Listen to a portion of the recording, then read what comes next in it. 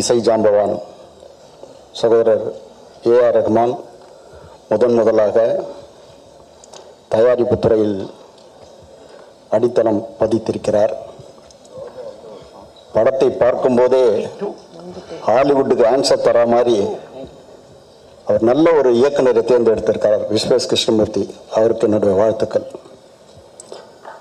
பன்மணி திரளில் நன்மணி எது என்பது ரஹ்மானுக்கு நன்றாகவே தெரியும். ஒரு உயரிய கலைப்படைப்பாகத்தான் இந்த படத்தை பார்க்கிறேன். ஆத்மார்த்த இசையை இதயத்தின் அடித்தளத்திலிருந்து எடுத்து சொல்லக்கூடியதுக்கு ரஹ்மானுக்கு நிகர் ரஹ்மான் தான். அப்படிப்பட்ட ஒரு இசையை ஆத்மார்த்தமாக வடித்து தந்திருக்கிறார். அவர் ஹாலிவுட்டுக்கு ஆன்சர் தந்தவர்.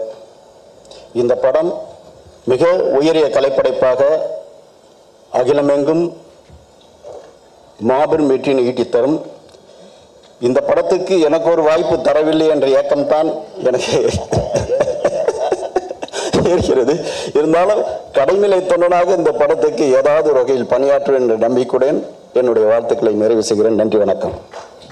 நம்மளை எல்லாரையும் ரொம்ப ஒரு ஒரு ஒரு 30-40 வருஷத்துக்கு மேலே எங்கே ஆக்கிட்டாரு இந்த 99 சாங்ஸ்னால.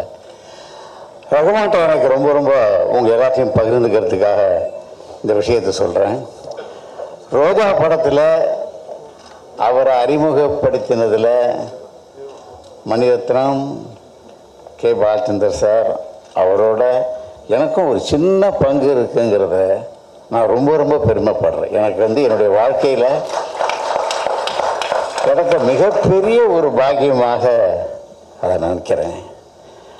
லண்டனில் என்னுடைய இன்னொரு படத்துக்காக ஒரு கம்போசிங்காக போய் அவரோட ஒரு வாரம் இருந்தேன்.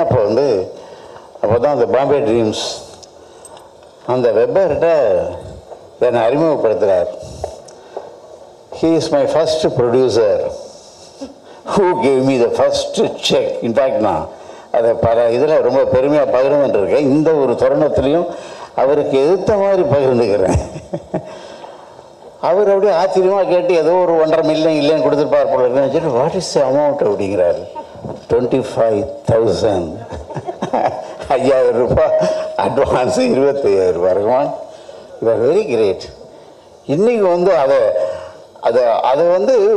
சொல்லணுங்கிறது எவ்வளோ ஒரு பெரிய ஒரு மனசு வரணும்.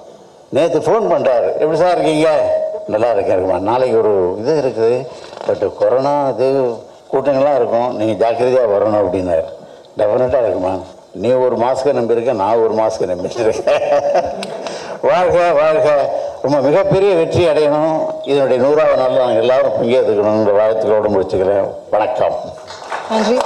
Pushpa, personally we feel very happy for Rahman G. ஏன்னா நாங்கள் ஹார்மனி அமேசான் பிரைம்காக எடுத்தபோது அவர் எவ்வளோ பேஷனேட்டாக இந்த கதையை சொன்னதும், இந்த ஸ்கிரிப்டில் என்ன பண்ணியிருக்கேன், அவரோட எஃபர்ட் எல்லாமே சொல்லியிருந்த போது then we realized that he is so passionate about everything. And நீங்கள் சொன்ன மாதிரி அவர் ஒரு ஆஸ்கார் அவார்ட் வாங்கினா கூட இப்போ கதாசிரியராக நியூவாக இந்த அவதாரம் எடுத்து அதில் நான் கற்றுக்கணும் அப்படின்னு அவர் நினச்சி அவர் ஷேர் பண்ண விஷயங்கள் எல்லாம் ரொம்ப ஹீஸ் எல்லாருமே பொறாமைப்படக்கூடிய ஒரு கலைஞர்.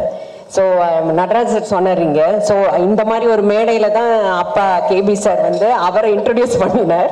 இப்போ அவர் அந்த ஆர்டிஸ்டையும் மற்ற டெக்னீஷியன்ஸ்லாம் இன்ட்ரடியூஸ் பண்ணும்போது how history is repeating it self அப்படின்னு நான் நினச்சிட்டேன்.